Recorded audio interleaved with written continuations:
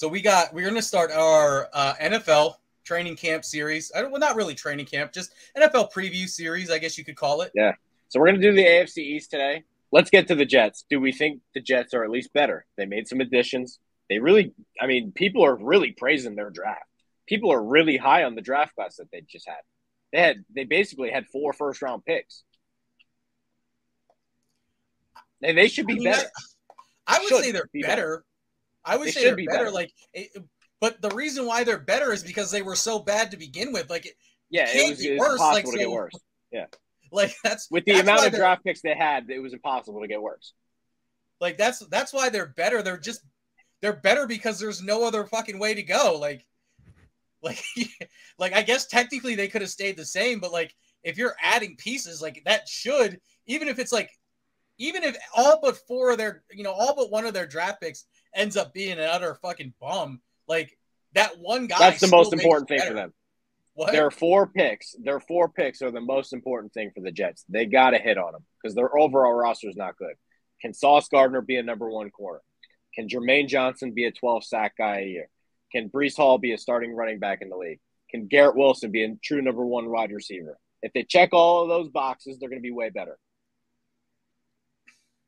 Like I said, yes, if they hit on everybody, of course they're going to be way better. But even if they, like I said, it doesn't really matter. Even if they get one of those guys, are good. At the end of the day, that one guy makes you better because you were already so bad to begin with. Are you a Zach Wilson believer? Yeah, I like Zach Wilson. I like that Zach Wilson likes older, mature women. I like everything I hear and see about Zach Wilson. But at the same time, it sort of still feels like too little, too late. You're on the fucking Jets, so get used to not. Maybe he makes 1 playoff appearance his entire career, unless he goes somewhere else after he's done with the Jets. But who knows? I don't know what to make of the Jets. Everything in my mind just tells me it's the Jets. They'll suck. Who cares? Why even bother? But they are improving. The things they're doing, it's not totally idiotic. They have some guys. I'll give them this. I feel like the Jets are officially better than the Giants. I think I agree with you. I agree with you. I'll give them that. But at the same time, it's that means something. That means something. Yeah, but how much does it mean? It means a lot. It doesn't mean a lot. It doesn't mean a lot. Oh yeah, we're better than the other New York, New Jersey team, because let's be honest, they play in New Jersey. They're not the fucking New York Jets. They're the New Jersey Jets. We're better than the other New York team, but the other New York team picked, what did they pick? 5th overall? So what? We'll get the 6th pick next year? What does that do for you? It's I think their biggest strength is probably defensively. Defensively, they actually have some good players. Quinnen Williams is actually really good. Yes. If the Jets wanted to move off of him, I would trade for him in a heartbeat. C.J. Mosley is actually good. He's overpaid, but he's actually good. They have some guys defensively, and Robert Saleh. Did they trade for C.J. Mosley or did they sign him? No, they just him, right? They gave him a ridiculous contract in free agency. Okay, he's a good player. I know. I just remember something went on with Mosley in Baltimore where Baltimore let him walk. That's what it was. They could have franchise tagged him, which is what I was mad about. Yeah, that's what it was. I couldn't remember 100% what happened with that, but I was just, I don't know. And they actually have some running back depth. Michael Carter, if he's your backup running back, you can do some things with him. Yeah. I think what's going to kill him. I don't feel like the Jets, it's hard because it's I don't want to talk about the Jets because they're still not going to be good. I'll make one more point on the Jets. This is probably what's going to kill them. Their left tackle sucks. George Fant's horrible. He can't play. He's a converted tight end that couldn't make Seattle's roster. If you're a converted tight end that can't make Seattle's roster, you shouldn't be in the league. He couldn't make Seattle's roster as a tight end, or couldn't make Seattle's roster as a tackle. Okay. He was a tight end. They tried to play him at tackle. I just wanted to clarify because those are two completely different scenarios. If he was a tight end that couldn't make it and then committed to a tackle, that would be even worse. If you're an offensive lineman and Seattle doesn't fucking want you, there's a problem. There's a big problem. Yeah. When Seattle's like, this guy fucking sucks. Yeah. Like, can we? Yeah. I wish we could call Russell Wilson and be like, hey, you remember this guy? Like, yeah, he can't play. And the right tackle, people don't know what to make of Mekhi Becton. I don't think he's gonna make it. Like he's like almost too fat. Like he's really slow. People get around him. He's overweight. I don't think he's gonna make it. If both of your tackles can't play and it's the Jets, your season's done. But by the way, when we kind of like earlier in the show when we talked about your pinched nerve or whatever, and we talked about like athletes, like the one thing that kind of pisses me off all the time when we talk about NFL linemen, people are like, oh, they're fat, like they're not. Dude, you got to be an athlete to be an offensive lineman. Dude, he's like 385 fucking pounds.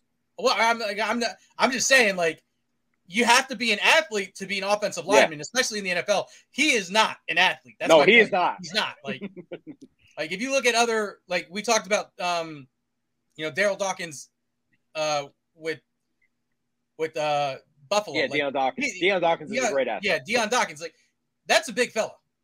I think his playing weight's close to like 325 or something like that. He's a big boy. We knew he was a good athlete at Temple. Yeah, but that's my point. He's still an athlete, but his playing weight's like 315, 320. Yeah, 363. They're probably lying about that. He's even bigger. My bad. He's even bigger. Yeah. So like, if his listed weight is 363, he's probably showing probably even bigger than that. But yeah, he can move. He can move. Like, and you see like defensive tackles in the NFL too. Like those guys, like sometimes you'll see like one of them do like a backflip, and like that man is like Myles Garrett. Here's the thing. I mean, he's all muscle, but he's. This is the problem with Mekhi Becton, though. Everyone talks about, Joe Douglas. He knows what he's doing. He's this great general manager. He took Mekhi Becton over Tristan Wirfs. I don't think he really does know what he's doing. Yeah, I mean, look, you got to take – sometimes you just got to take the Howie Roseman approach. Like, if you have enough picks, one of them's going to be good. Like, that's like – if you pass on Tristan Wirfs for Mekhi Becton, you don't really know what you're doing. Fuck. And again, I mean, we're going to talk about the Eagles when we talk about the Eagles, but like Howie Roseman, like people are praising his draft this year, but he's known for making questionable decisions. Well, they're praising his draft, but at the same time, he could have just taken AJ Brown in that draft instead of Arcega-Whiteside. So, like I said, I feel like this general manager thing, like it's hit or miss, it's come and go. Yeah. Like sometimes you just have to have 12 picks. You know, what are the odds that out of 12 picks? Everyone's going to suck. Like, one of them's got to be good. Like, that's my point. Well, we knew about the Arcega-Whiteside thing when he was coming out of the draft. We were screaming that from the clouds that he couldn't play. I almost cried when they drafted that man. Like, it was rough. Yeah. And the worst part is, like, you mentioned A.J. Brown. You know, obviously the big one, DK Metcalf, was still on the board at that point. Yeah. It's like, but and like I said, like I don't know, like I don't want to say like, oh, he made one bad pick, he can't be a GM.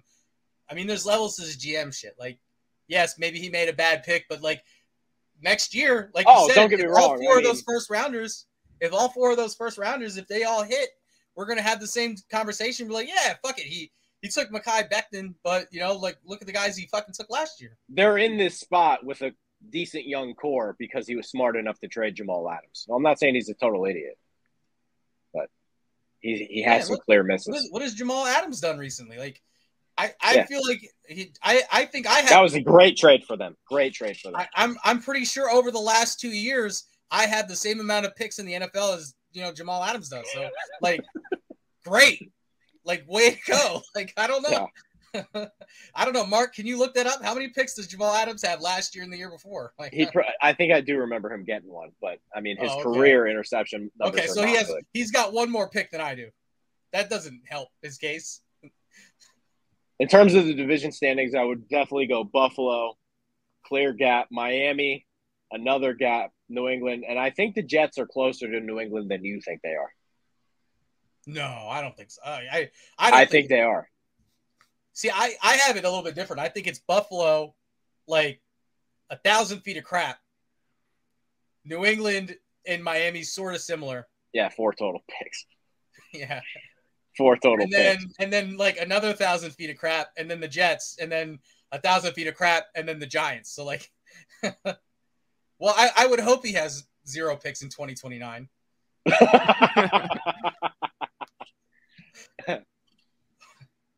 But they got 2 first-round picks and more for him, though. So that was a great move by the Jets. They should have got like a 5th-round pick at the most. Probably. Well, no, you know what? That's not fair. Maybe a 3rd-rounder because he does a lot in the run game and he does make. He does. So yeah. I would say maybe a 3rd-rounder, but like 2 first-rounders, I don't know about that. Anything else in AFC East? I think we covered it.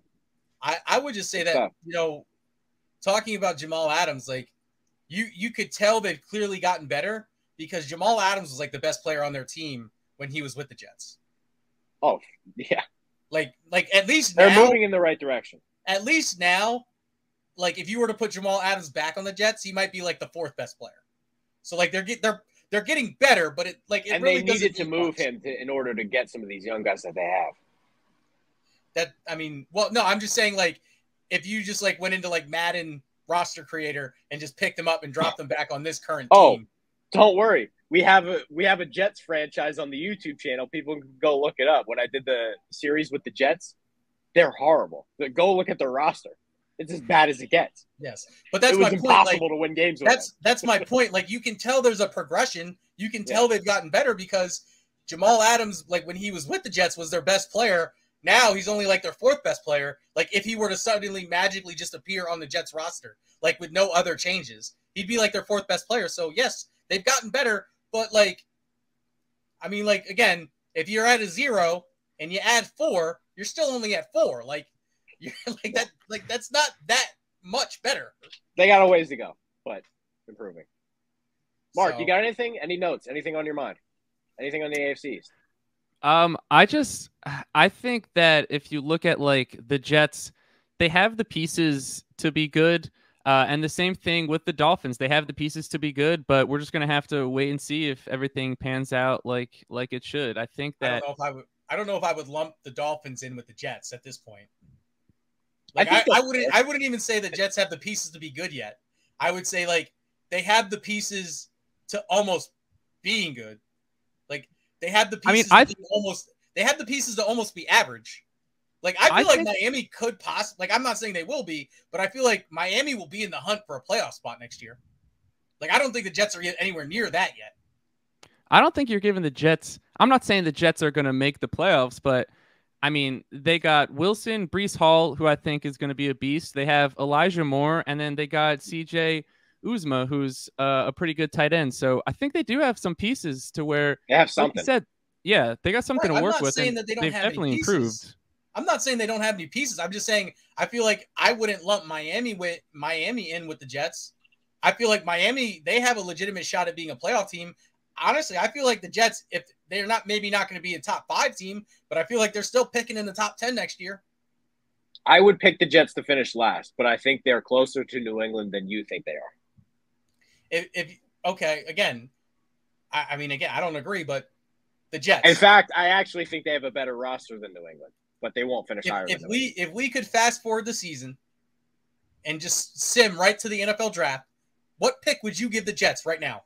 I'm saying top 10, maybe 8. This is a great question. I like this question. I'm putting the Jets back in the top 10. They're picking number 8, maybe 7, if you ask me. Hold on. See, the AFC is tough, so it makes it like the AFC West is loaded. Like the AFC is really hard. If they were in the NFC, I'd feel better about it. If they were in the NFC, I'd still say they're picking top 10. Maybe 11. I'll give them 11 in the NFC. I'll give them 11 in the NFC, but they're still near the 10th pick. Yeah, because even if you win 6 games, you're still picking top 10, which would be an improvement for them. Yes, that's my point. They could win 7 games and still pick in the top 10.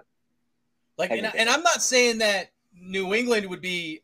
I'm not saying New England would be a playoff team either, but I feel like they would at least be in the mix. What Denver won 7 games. I think they had the 9th pick. I don't know. Off the top of my head, I have to look it up. Yeah, they'll probably still have another top 10 pick. That's my point. I think they're getting better. You're saying New England's going to be in the top 10 too? Probably not.